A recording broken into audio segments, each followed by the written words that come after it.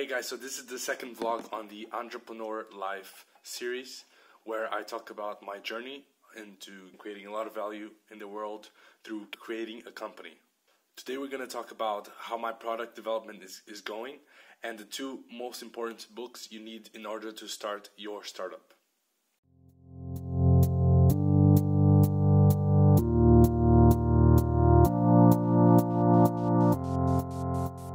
Hey guys, this is Broke to Beast, where we make videos about starting your own business, online or offline, as well as follow along my own journey. Before we start, if you like entrepreneurship and business content, make sure you go down below and subscribe because we post videos every day. So if you watched my first vlog, you know that I'm creating a company that is called, now it's called Gift Expert, which purpose was to create a process of finding the best gifts for your friends or loved ones. So you would go through this quiz where you answer a few questions about the person you were giving your gift to, about their interests specifically, and you would receive a list of results for the most optimal results for that person. However, I did some research and I just searched on Google what are the best gifts that people receive. And I read a few papers on people that examined a lot of studies, and the conclusion was that the best gifts that people receive are usually the ones that they're expecting or the ones that they really want, which means that wish lists are much more valuable than simple generators, which even if they're connected to the person's interests, most of the time they're not the real gifts that people want. So usually the person who gives the gift is looking for that reaction in the person, but the person that is receiving actually only cares about the long-term value of that gift. So imagine the person is looking for a new phone. If you give them the phone, they'll find it that much more valuable than a simple t-shirt that might be connected to your hobby. For example, t-shirt about snowboarding if they like to snowboard, but in the long term they won't really find it valuable.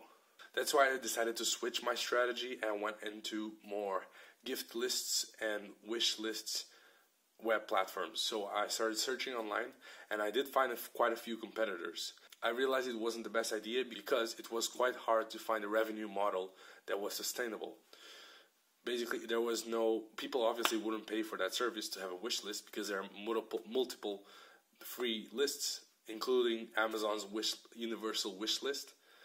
So, which means there's a lot of competition and it's not really the business model that results in more money. Therefore, I decided to go in a different pathway and go into more of a crowdfunding platform and mix both of these subjects. So I started looking what crowdfunding platforms there were out there, and of course we have GoFundMe and Indiegogo and Kickstarter, and they all do have their different versions, but what I wanted to focus on most was the aspect of gift giving and group gifting.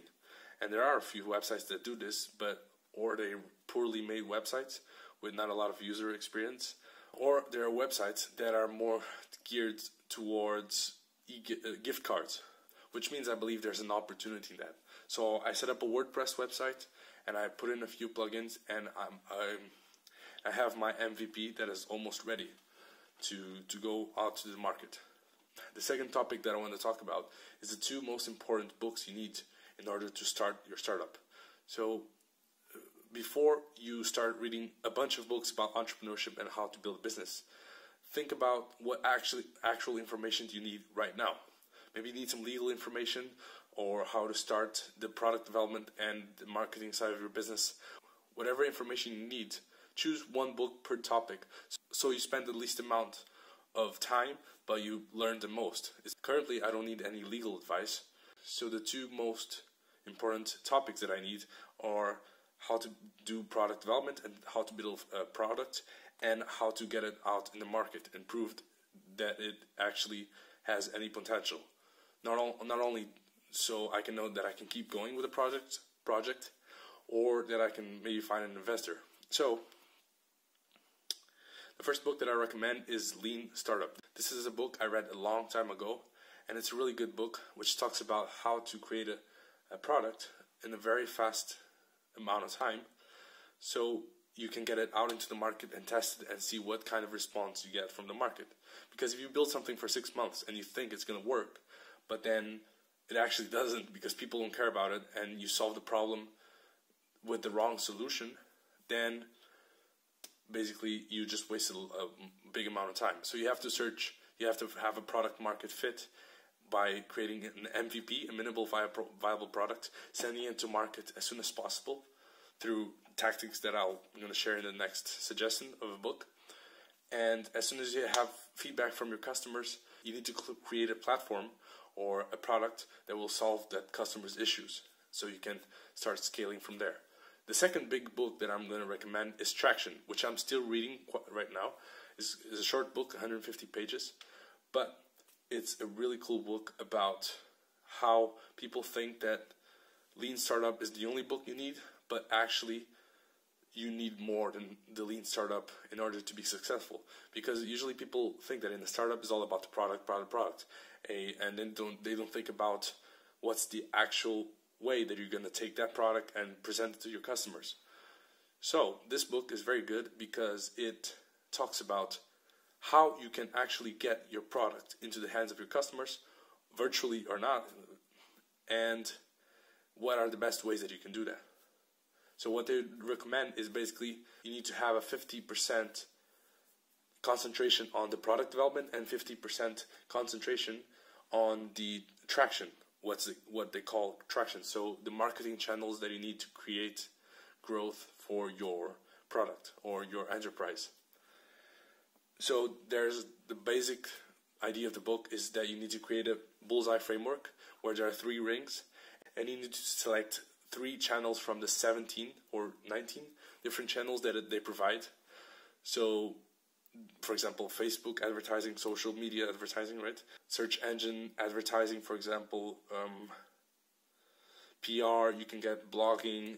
There's tons of things that you can do, email marketing.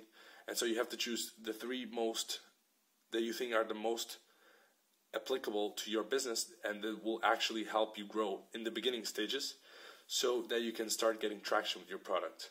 As soon as you choose those 3, you test one at a time to find a single one that will actually provide you with the initial growth that you need.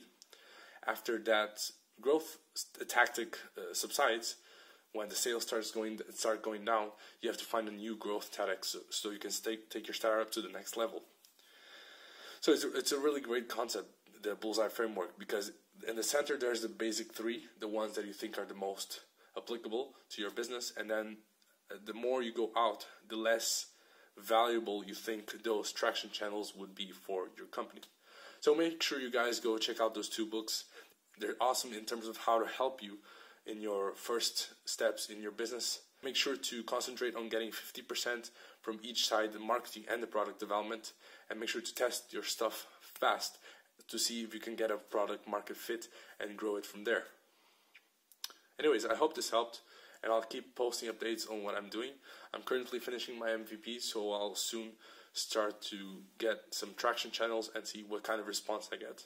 If you like this video, make sure you go down below and please leave a like, and also subscribe, because we post videos sometimes every day, sometimes not. I'm going to keep doing these vlogs so I can keep you guys along with me on my journey, and also to look back one day and see how I started. Anyways, I hope this helped, and I'll see you next time. Peace.